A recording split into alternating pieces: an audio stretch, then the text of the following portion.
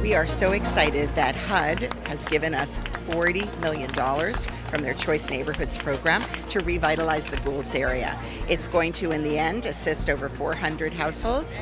There is the Cutler Manors that's going to be totally redeveloped, and all those residents will have an opportunity to move over here to Meridian Point, and it'll be in phases. So in total, everybody who was there will have wonderful new housing. And as you see behind you, this is Meridian Point. This is phase one of the redevelopment of the community. We're partnered up with POA, with Carrefour, and a lot of other social providers out in our community to be able to deliver and produce not only more housing units, but a better quality of life for the residents here in District 9. This is the kind of visionary project that is reinvesting in neighborhoods that have been left behind and helping us to solve our housing crisis at the same time.